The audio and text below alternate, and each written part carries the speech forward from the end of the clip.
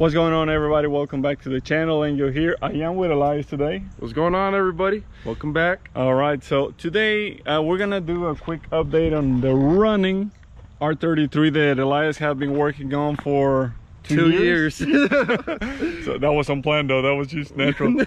But we got a final product, and you know, we're very happy with everything, the way everything turned out for him. Congratulations on the way things came out. So take it away. Let's go ahead and start. Let's hit the exterior. Where are we at color wise, wheel and tire suspension setup? Go. All right, everybody, so first and foremost, I do want to give a huge shout out to my homeboy Edwin at ES Wraps. Honestly, if it wasn't for him, I probably would have chosen another blue color for this car, but he really talked me out of it. We really wanted to do something different, something that hasn't been done before, and I just huge shout out to Edwin. Without him, this vision wouldn't have never happened. So the wrap, it is a 3M material. It's reminiscent to the Midnight Purple 3, which is an R34 color. So you get all the color shifts. You get purple, you get blue, emerald, get a little bit of bronze. It's a beautiful color, and you know, out in the sunlight, that's when she really pops. It has a really nice heavy metallic flake in it, so she's gorgeous. She's gorgeous. That's with the wrap. As far as the actual body kit goes, in case you guys remember from older videos, it's actually the same exact body kit. I haven't changed anything. We still have the Tommy Car spoiler that we did get fixed and replaced. No, not replaced, I'm sorry, that we did get fixed. We got fixed.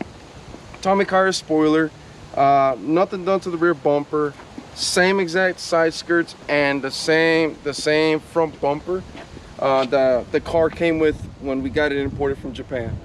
Which again, also another shout out to JDM Sports Classics. Y'all are the GOAT. Y'all the best for finding this car in the first place. So if y'all want to find your dream JDM car, JDM Sports Classics, that's the place to go. So, all right, that's color wise and pretty much body work. And again, even though it's still the way it was picked up in 2019, the body lines, the car looks majestic. It looks great. It complements everything that your vision, your final vision. yes. So that, I'll say good job to that. Now talk to us about your current wheel and tire setup. So okay, so this was a little bit of a headache, I'm not gonna lie to you guys. So with this car being a 4-lug pattern, it is a 4x114. So not that many cars came with this bolt pattern, so it's kind of really difficult to find some wheels. So what I had to end up getting done was get some custom ones made, get some custom wheels made for it. So as some of you guys may or may not know, I'm a big fan of ESR wheels. I love ESR wheels. They're one of the best wheel companies out there. And we were actually able to make is this the SR02 model? So it's a monoblock wheel. Nothing too fancy, just a cast monoblock.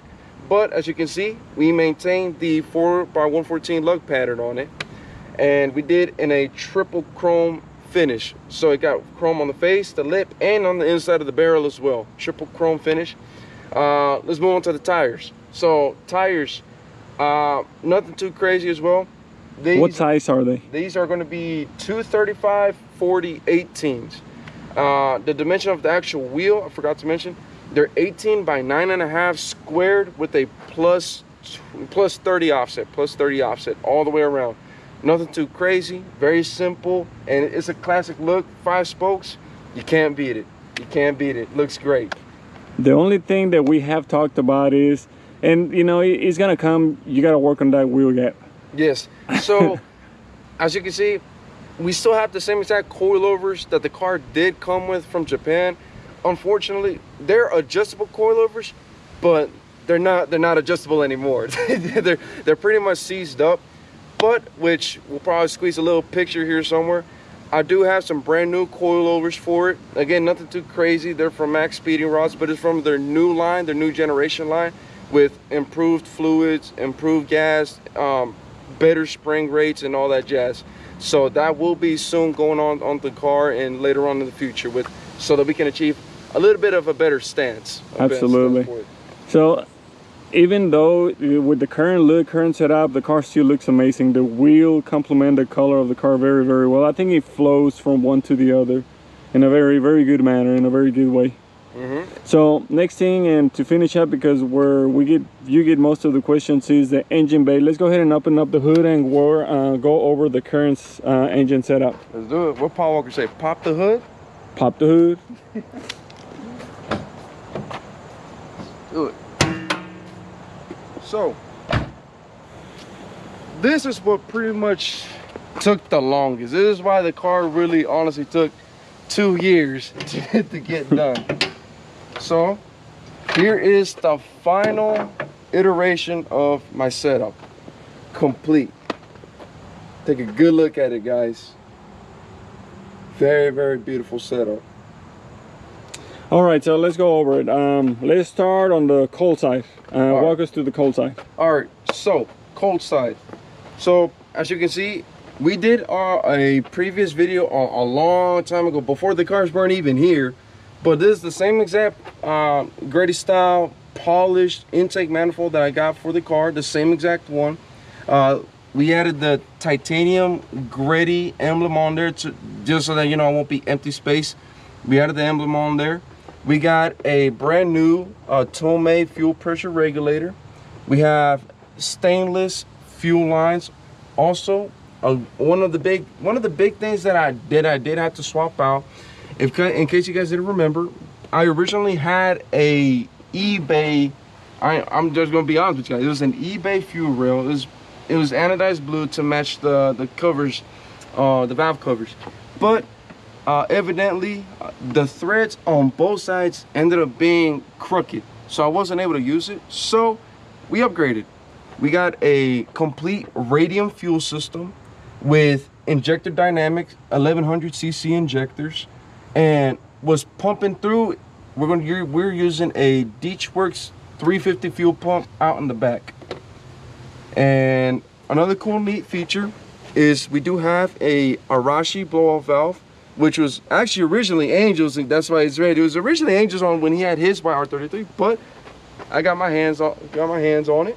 So we got the Arashi blow-off valve, a 80mm throttle body billet as well, which is very, very snappy. It's great. It does a really good job. Piping, intercooler size, and let's walk to the hot side. All right, so piping. It is a complete, fully custom in the garage. 3-inch piping all the way around, going to this is a Rev 9 Spec R 4-inch core intercooler. And I guess we'll go ahead and wrap ourselves to the happy side, I guess we could all say.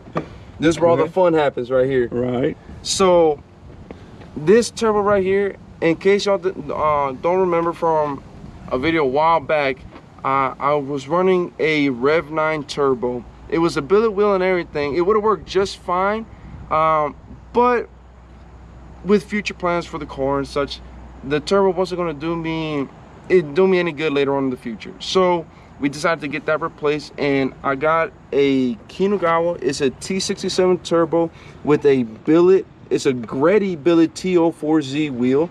If you know, you know. T04Z wheels are, you know, infamous in Japan. So we got the turbo, manifold. The manifold again. We got this replaced and switched out. It was actually the same exact manifold that Angel run on his white R33. It's from Rev 9. Great manifolds, tubular design, super functional, and it performs really, really well. Then there he goes. So wastegate. The wastegate, yes. So the wastegate, I forgot. Oh, it is a Turbo Smart Hypergate 45.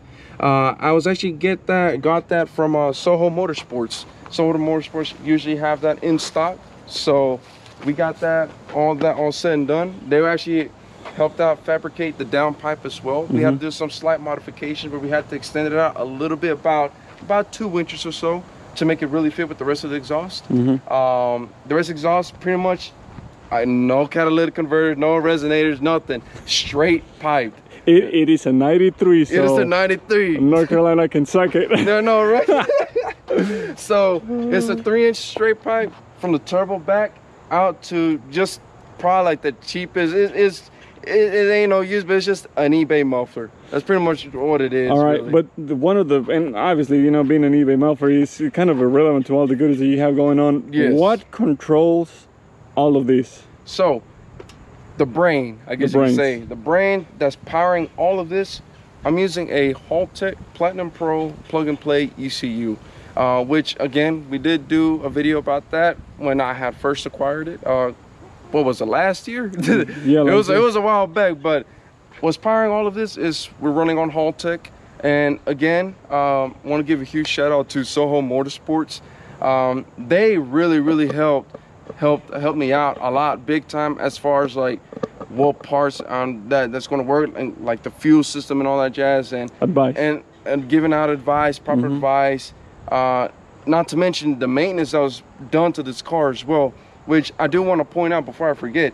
The Nismo oil pump with the billet oil pump gear that we got from Z1 Motorsports, in case y'all don't know, with the RBs, one of the biggest weakest points on the RBs is oil starvation because of the oil pump. Because throughout time, you know, they go out, but when they go out, you pretty much, the whole motor would go to waste. And we don't want that to happen. We don't want that to happen. We want to have a long lasting, you know, drivable, daily drivable street car. That's what we want. And thanks to Soho Motorsports, we were actually able to acquire the pump, the oil pump gear, brand new water pump, belts, brand new fluids throughout the entire car, the whole 9 yards. We did a complete maintenance, and it was very well worth it. Very well worth it. I agree. So there you have it, guys. That's just a quick update on everything that was done to the car, how long it has taken, and the steps that he took to get it to this point.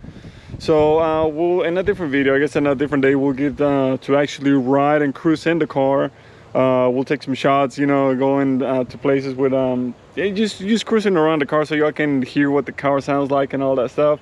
But all in all, good job, Elias. Everybody, if you have any questions for him, make sure you put them in the comments, send them on Instagram or wherever is convenient to you. In the meantime, y'all be safe out there, take care, and we'll be in touch. We'll see y'all in the next video. Take it easy, fellas.